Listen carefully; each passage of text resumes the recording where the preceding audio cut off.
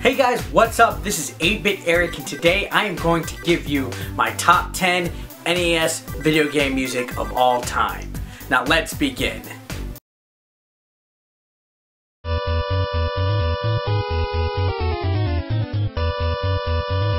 Number 10 is the Spy Hunter theme.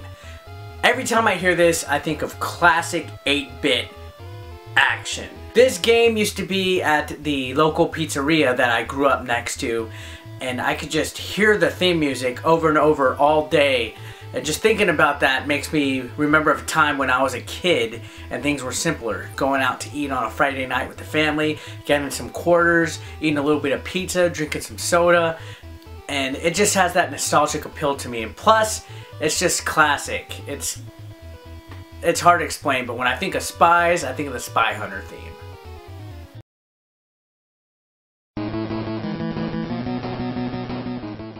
Number 9 is Maniac Mansion, Razor's theme. Maniac Mansion is one of those games that is not really that great, but it just has this appeal to it where it just embodies what the 80s means to me, and the music is even better. Each character has its own music, but out of all the characters in it, Razor's theme is just NES fantastic. And whenever I think of Maniac Mansion, I listen to this song, the grittiness, the hardcoreness, the little doo doo doo doo doo doo doo doo doo. It's stuck in my head as one of the best NES video game music of all time, and it's a pure classic.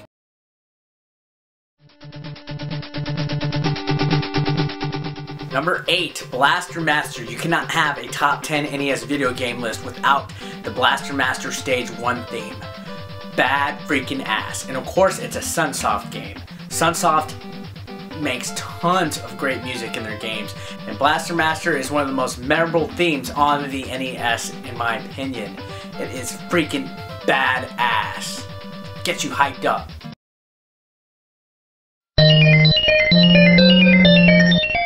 Coming up next, Bubble Bobble, the main theme. That do do do do do do do do do do do do do do gets stuck in your head, and lots of people love Bubble Bobble. And the one thing that is great about it is that the music just gets stuck in your head, and yeah, it gets a little annoying after a while, but it just has that catchy tune to it, and forever will be etched in the minds of gamers who grew up playing Bubble Bobble.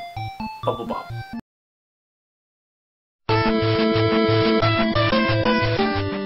Coming in at number 6 is the Punch-Out Bike theme. Another game that I grew up on. Mike Tyson's Punch-Out is easily one of my favorites of all time, and its bike theme is probably the most memorable theme out of the whole entire game. Lots of people always talk about it. It's just something that is just Nintendo. When you think of the NES, the bike theme from Punch-Out is one of those things that just, boom, pops up in people's recollection of their childhood experiences, and it's just awesome, you know. I've actually trained to it before. Haven't trained in a while, the guns are a little low, but you know.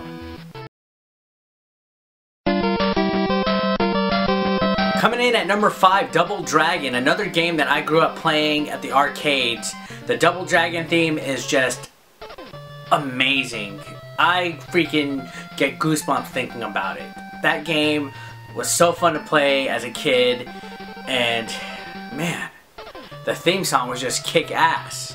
Just hearing it again makes me want to play the game, and that is what a theme to a video game should do.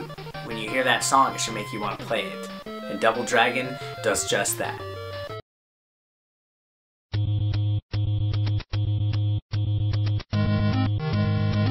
Coming up next is the Kid Icarus Underworld theme. This game is completely underrated, and so is the soundtrack. You never hear anybody talk about the Kid Icarus theme. That dun dun dun dun dun dun dun dun dun dun dun.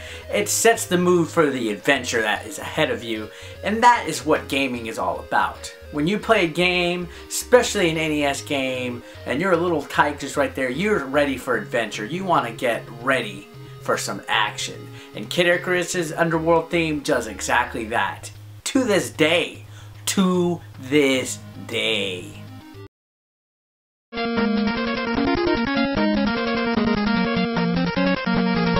Coming up at number 3 is Mega Man 2 Metal Man Stage.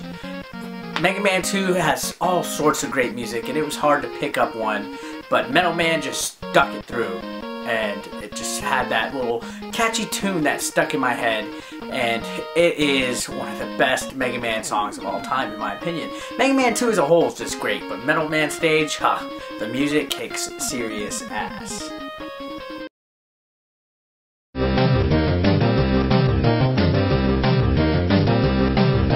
Coming up next is Journey to Silius Stage 1.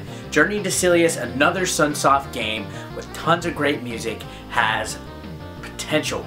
It's an underrated game to this day. People talk about it, but nobody talks about the music either. The music of Journey to Silius is amazing. Sunsoft just knocks it out of the park again with another soundtrack. If you haven't checked it out, you need to check it out now.